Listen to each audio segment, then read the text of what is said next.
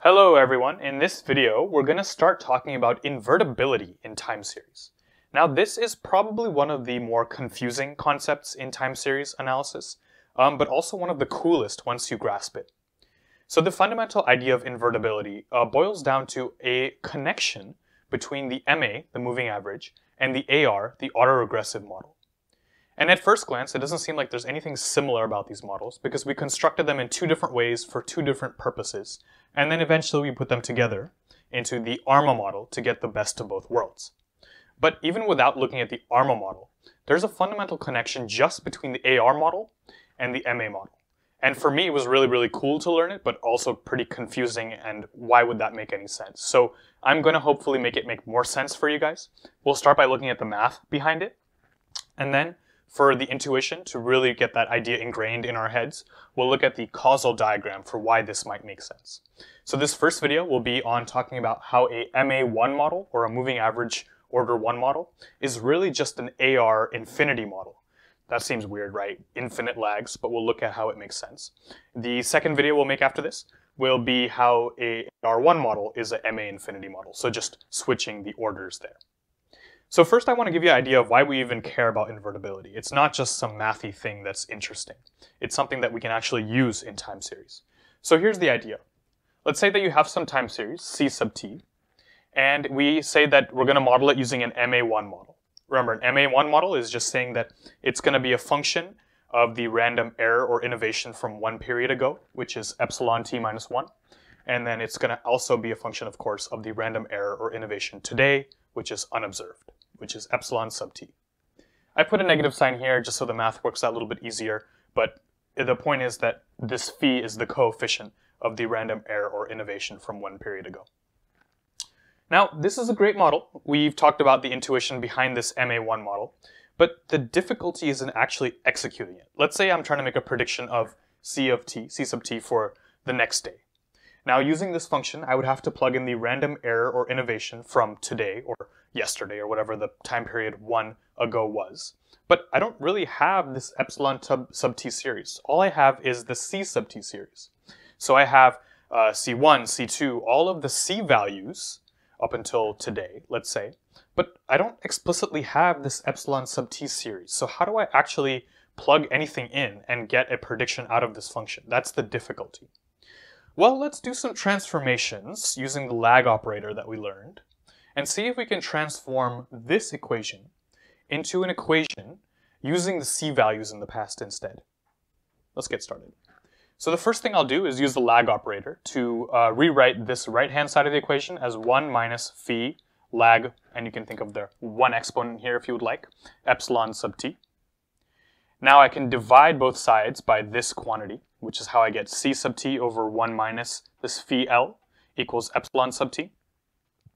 Now here is the part that maybe is a little bit confusing. But this right here, so actually you see how this is C sub t over 1 minus phi L? So that's really 1 over 1 minus phi L times C sub t, right? That's the same thing that's here. This thing right here you'll recognize as an infinite geometric sum. So if you go back to your geometry textbooks or algebra textbooks probably, and you look at what's the formula for an infinite geometric sum, it's going to be this, where the common ratio between the terms is this thing right here, this phi L. Some of you are probably cringing a little bit because this L is an operator. It's not a number, so why am I allowed to do this? This is an operator, and this is all shorthand that we're using here. But if you were to do it the long way, you would find that this is indeed how this works out. So we have 1 over 1 minus phi times L. So the common ratio is phi L. Of course, there is a restriction here. We need the common ratio's absolute value to be less than 1 because a geometric series only converges if each term is progressively smaller in absolute value. It'll diverge if they're bigger and bigger, obviously. So we require that phi is less than 1 for this all to work out. We'll come back to that in a second. So that's why I'm allowed to write this as 1 plus phi sub L plus phi squared, L squared, and this infinite sum right here. That's where that comes from. I still have this C sub t, and I have epsilon sub t. Now I'm going to take this lag operator and break it up. So I'm going to just take this C sub t and apply it against the lag operator every single time. So I'm going to get C sub t, so that's from here. I'm going to get phi, and then I have L applied to C sub t, so that becomes C sub t minus 1. and I get all of this infinite series of c sub t minus k. So now we're starting to see where this AR infinite bit comes in, because this is just an AR infinite series. The last thing I'm going to do is move everything over to the right-hand side except c sub t. So I have c sub t is equal to some coefficient times c sub t minus 1, some coefficient times c sub t minus 2, another coefficient times c sub t minus 3, and it's just going to go on forever. And then I have also the random error or innovation from today. Okay, it looks like I made everything really complicated because I went from this really nice, elegant little equation into this giant, massive mess, right? But if you take a step back and look at what this giant, massive mess actually contains, it basically says that my time series today is a function of the lags of my time series yesterday, 2 periods ago, 3 periods ago, and infinite periods ago. So at first glance, it still seems like this is kind of unusable, right? Because how can I plug in infinite lags if I only have a finite time series? But the brilliant part comes in when we see that the thing that's getting multiplied by c sub t minus k is phi to the power of k. And remember, we said that phi is in absolute value less than 1, which means phi to the power of k is a progressively smaller number. So in using this in a real-world setting, we can kind of just shut off this whole series after a certain amount of lags, because they're going to be 0 at that point, because the thing they're getting multiplied by is so puny. So that's why this formulation of the MA1 model is more usable than the MA1 model itself, because this only takes into account values of the time series at previous time periods. Nowhere do you see this epsilon sub t minus 1. So we never have to plug in these innovations from the past. So that's why this thing, which is a AR infinity model, is more usable than the MA1 model it came from.